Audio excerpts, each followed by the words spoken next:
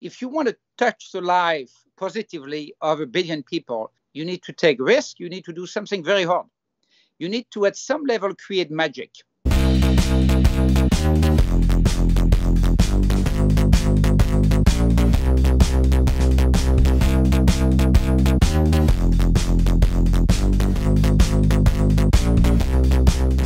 So what is the magic you are going to create? As you know, we are in the field of healthcare and data. So we sell healthcare data to pharmaceutical company, and we sell software. What we've decided to do for the next step is to focus on the field of cancer and to focus on new technology, new software, and artificial intelligence to do things with cancer data that cannot be done today.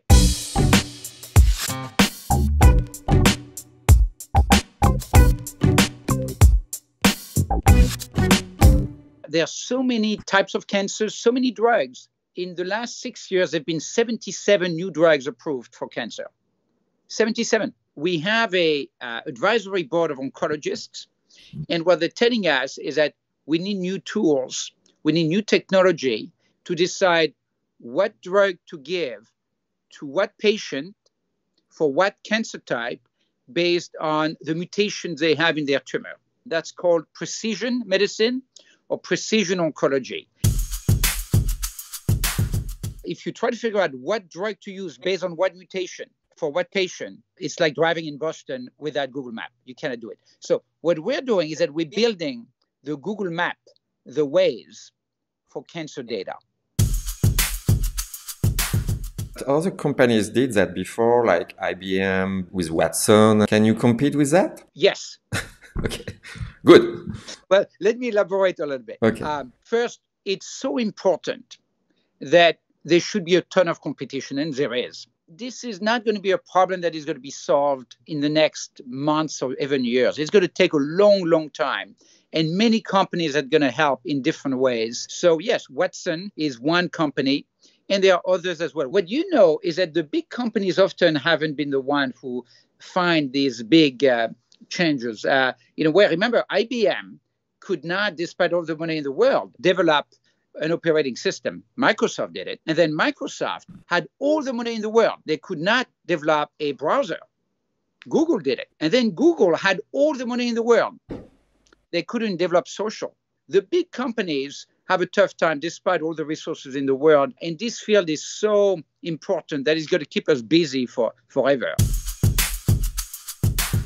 Think about the analogy of climbing the Mount Everest, right? We're all at base camp right now, whether it's IBM or anybody else. Nearly everybody is going through the North Face. And the North Face is to try to gather huge amount of patient data and to analyze it with TensorFlow or other types of machine learning approaches.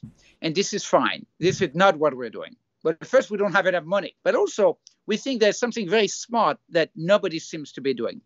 And it is to take all of the data from the clinical trials that you can find publicly and to clean it up, to organize it neatly, and then to have different kind of tools to extract knowledge from the clinical trial data. And to do that, you need to allow perhaps not apple to orange comparison, but then perhaps apple to pear.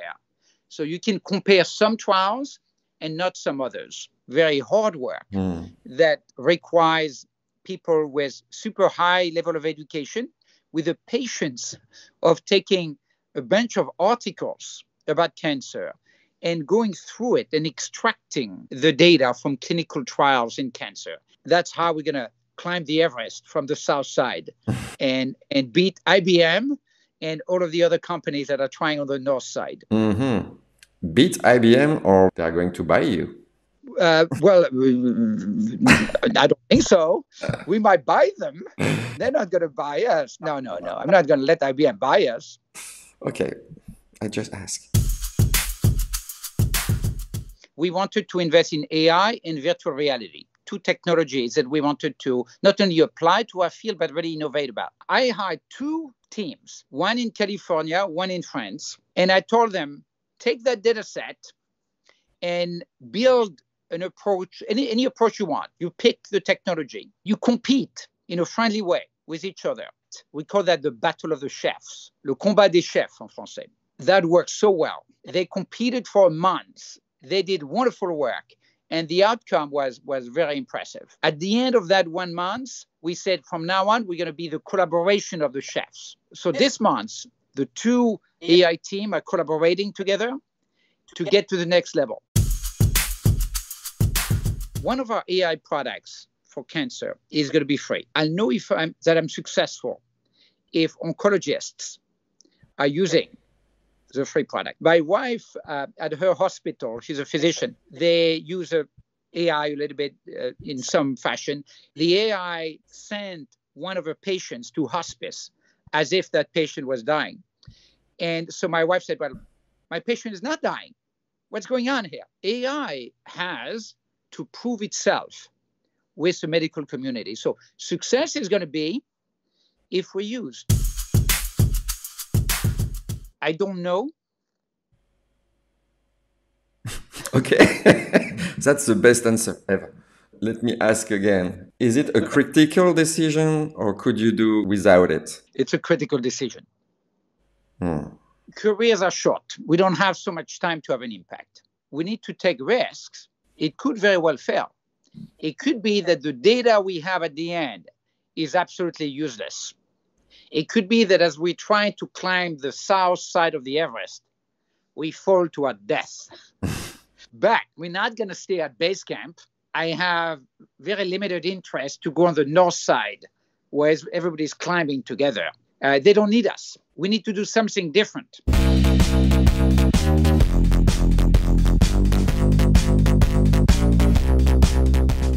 As you can see, I'm putting the French revolutionary beret here, Chez Larvol. Chez Larvol. Chez Larvol, yeah.